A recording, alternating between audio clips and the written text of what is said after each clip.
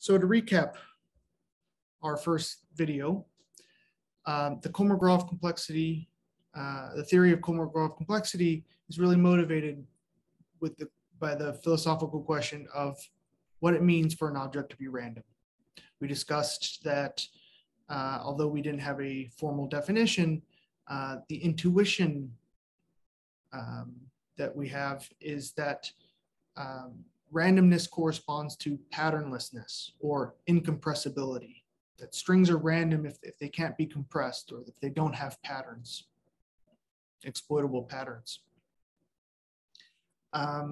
We, at the very end, gave a formal definition of the Kolmogorov complexity of a string. This is going to be the measuring tool that we use to calculate how random an object is, how random a string is. In this lecture, we're going to continue exploring this field. And to begin with, we're going to talk about the first pillar of Kolmogorov complexity, the existence of optimal machines.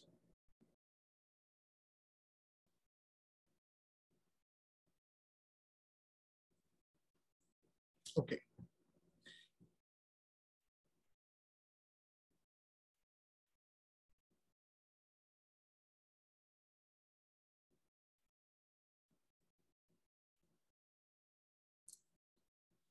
To begin, I'll make the following definition.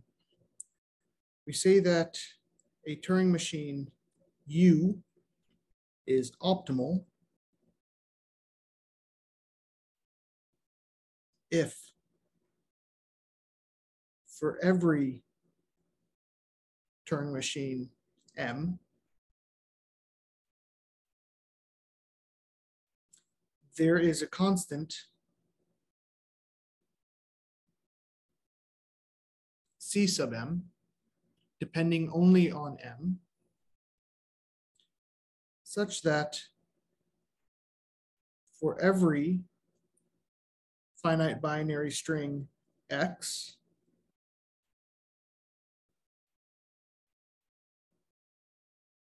the complexity of X with respect to U is at most the complexity of X with respect to M plus that constant.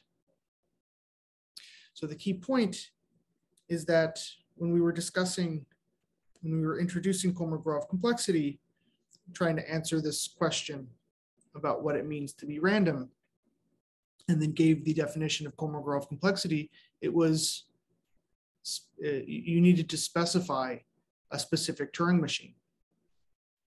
And you might feel a bit cheated about this definition because you think it's too brittle, fragile, right? It seems, it doesn't seem good to have the fundamental definition depend so heavily on the choice of Turing machine. So you might have felt cheated about this, but in fact, the first pillar of Kolmogorov complexity, the existence of optimal machines, is showing that there's no reason to fret, that there is an optimal machine, which essentially minimizes the complexity of any string. Okay. So before we get into this theorem, I need to make a couple, we need to fix a couple things. The first is we need to fix a computable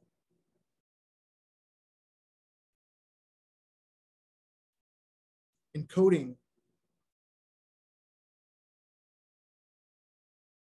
of Turing machines. And by that, I mean we need to fix a way to represent Turing machines as binary strings.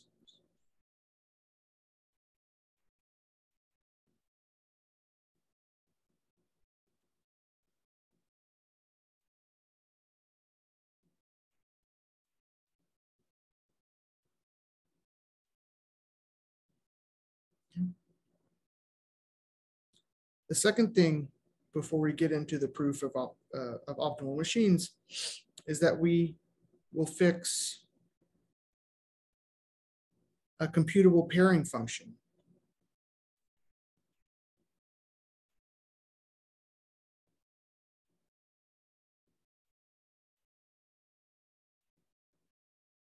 Okay, so our pairing function will take in two strings x, y,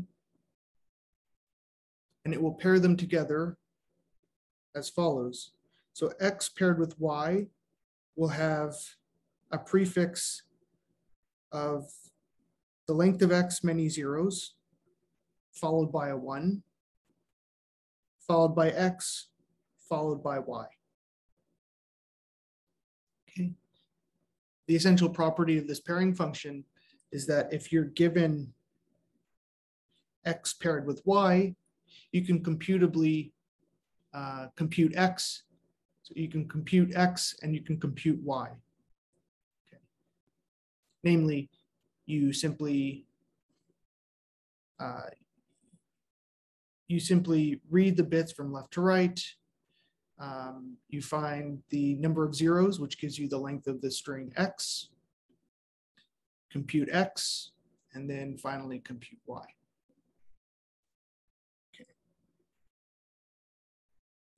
Okay. So with these two items in place, we can get to the so-called invariance theorem.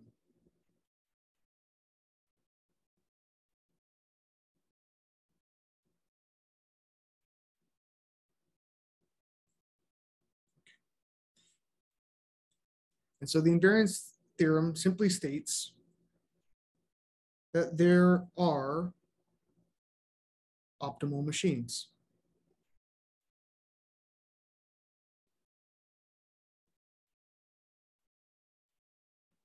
That is, there are machines which additively minimize the complexity of all strings. Okay. For the proof of this, let U be a universal Turing machine such that for every Turing machine M and every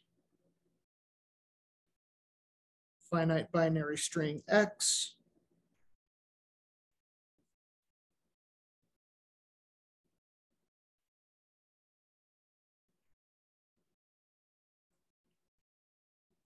the universal Turing, this universal machine U on input M X, so M paired with X, simply simulates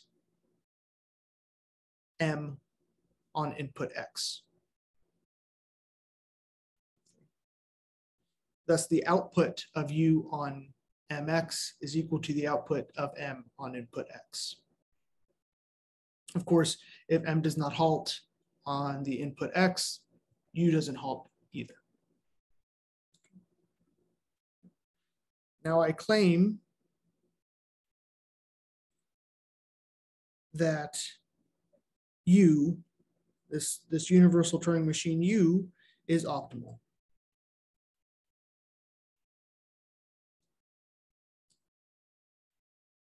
To see this, let M be a Turing machine.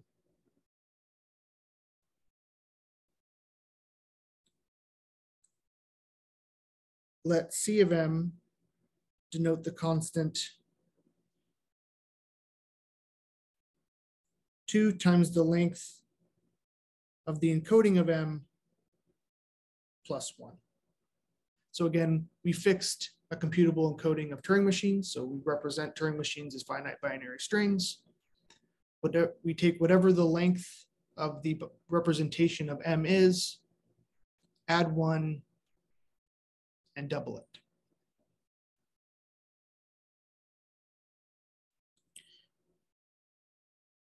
Let X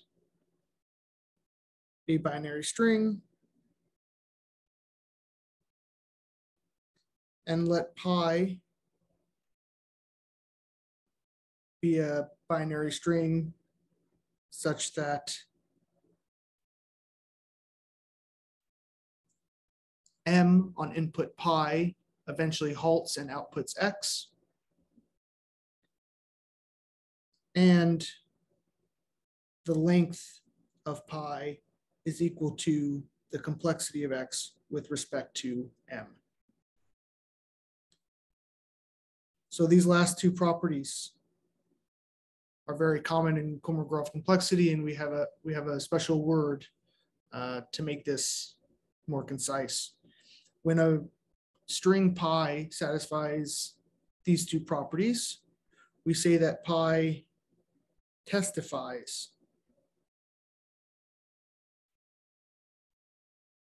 to the complexity of x with respect to m. Okay. So by the definition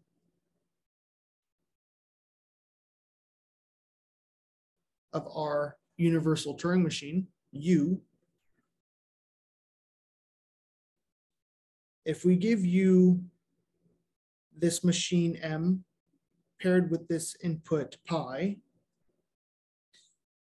it will simulate M on input pi. In other words, U on the input M paired with pi will eventually halt and output X.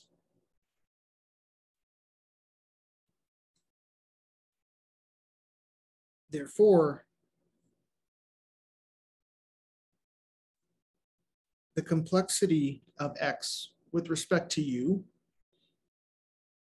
is at most the length of this input M paired with pi, which by our choice of pairing function is equal to 0, a prefix of 0 of length M, followed by a 1, followed by the encoding of M, followed by pi. And we can calculate what this length actually is, and it's equal to the length of pi plus 2 times the length of M plus 1. In other words, it's equal to the length of pi plus our constant. And by definition, by our choice of pi, this is equal to the complexity of X with respect to M. And the proof is complete. So U is additively dominated by M. The complexity of any string with respect to U is at most the complexity of that string with respect to M plus a constant.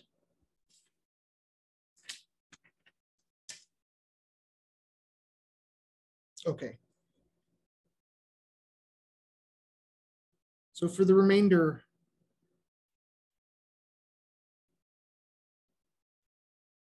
of the lecture,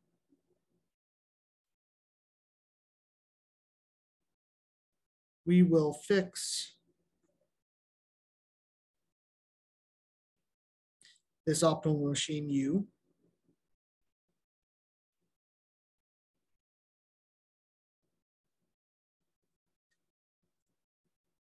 And we will refer to the complexity of X with respect to U as the Kolmogorov complexity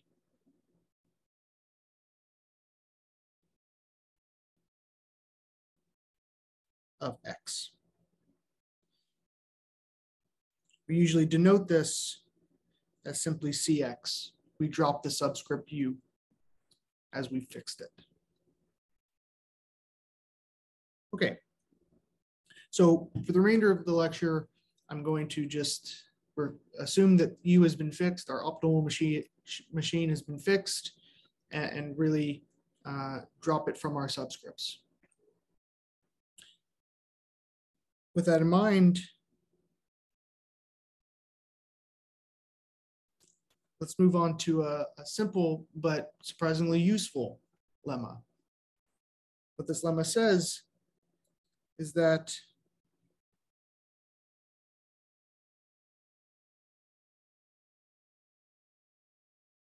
there is a constant C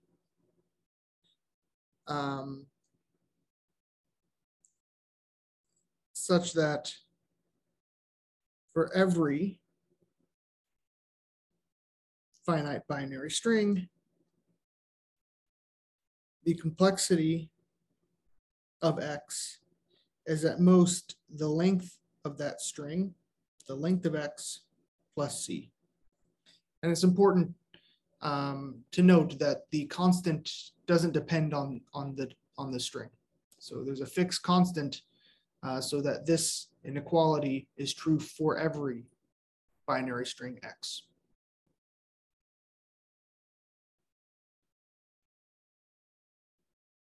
To prove this lemma, let M be the identity Turing machine. That is, that M on any string W eventually halts. So M is the identity Turing machine, meaning that M on input W simply halts and outputs W.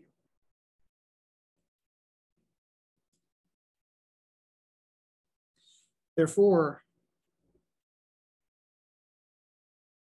the Kolmogorov complexity of any string X with respect to the identity Turing machine M is just the length of X.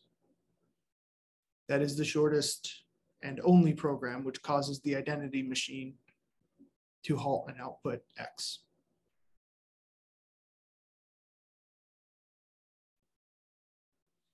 So, by the invariance theorem, therefore, we have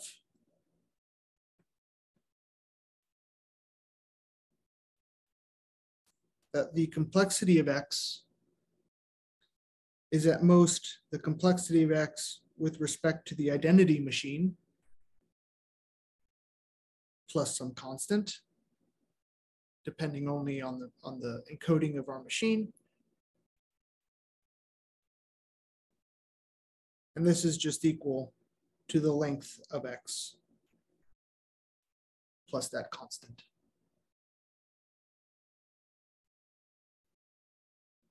So while this lemma is fairly straightforward, there's a couple nice properties. The first is that the Kolmogorov complexity of any string exists. There's an upper bound, which is simply the length of that string. So it's surprisingly useful.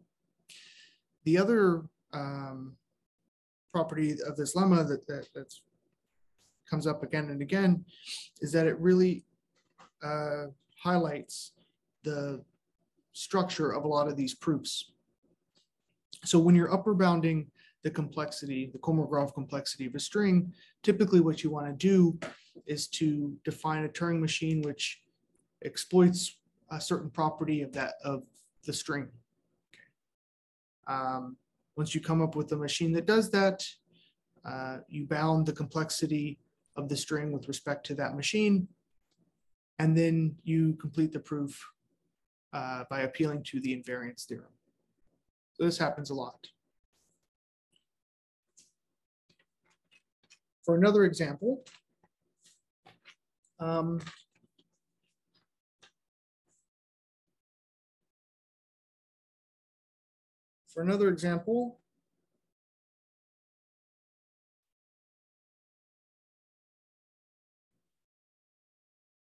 we have the following lemma.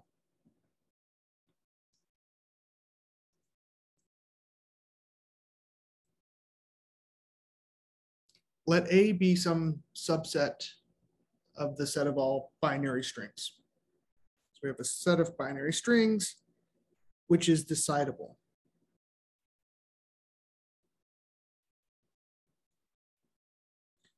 Then there is a constant C such that the complexity of X is upper bounded by the log of AN plus 2 of the log of M plus C for every X in AN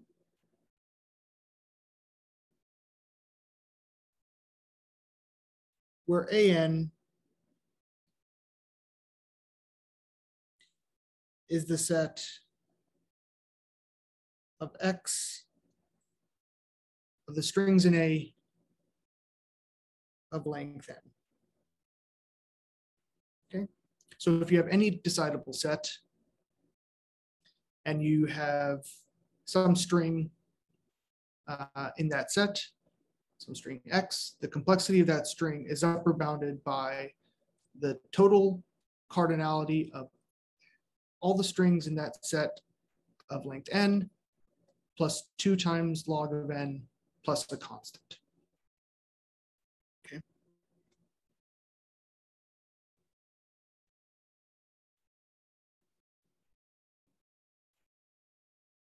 Proof.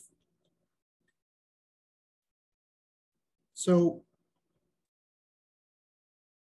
the proof of this lemma follows a lot of the same form as the previous. We begin by defining a Turing machine which exploits the property that we care about. In this case, the fact that the string is a member of a decidable set. So let M be the Turing machine defined by this. M, given input N paired with M, is going to output the mth string, okay, the mth string of length N in standard order. So just fix the standard lexicographical ordering of strings.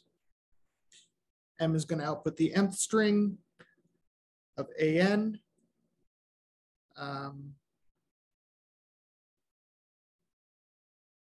Okay, if possible, if there is an mth string of length N.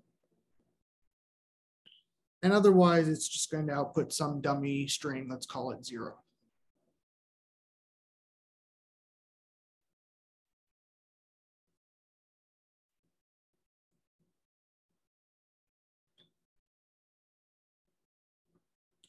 Let X be a member of A of length N. So X is in AN. And let M be the index of X in AN. That is, X is the mth string of length N in A. Then, by definition,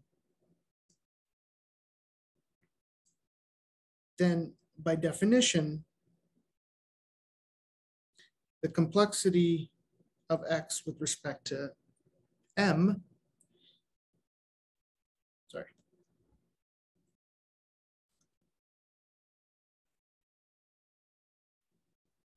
then M given N and M halts and outputs X. Therefore, the complexity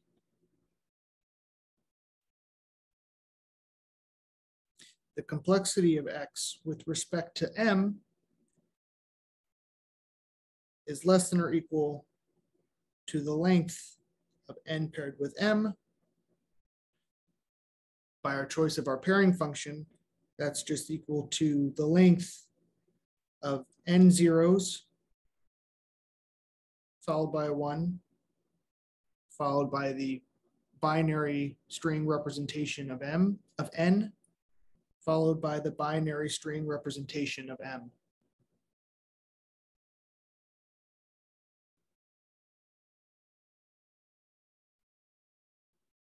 Therefore, this is equal to 2 times log base 2 of N, which is the length of the binary representation of N, plus log base 2 of M.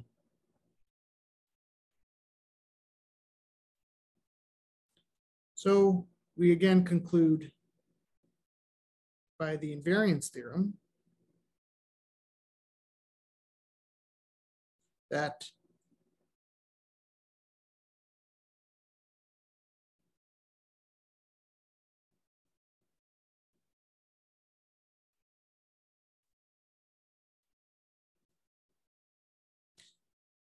we therefore conclude by the invariance theorem that the complexity of X is upper bounded by the complexity of X with respect to this machine M plus a constant.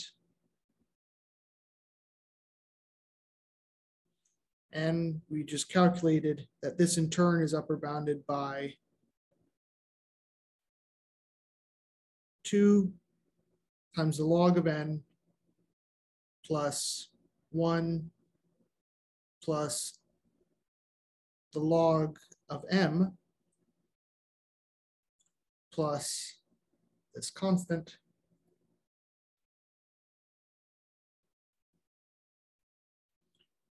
Okay.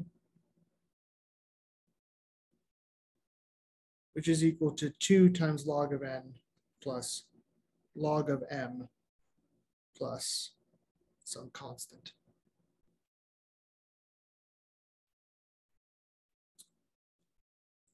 So this holds for every single string in A. To conclude the theorem, we simply note that the size of A, the index of X in A, in AN, is at most the size of AN. In other words,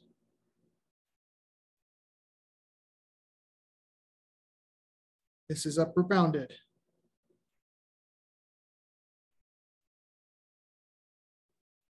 by the size of AN.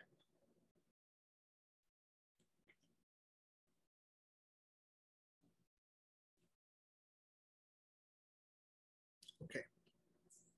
So this is also a very useful lemma because it relates the complexity of a string with the size of decidable sets which contain it.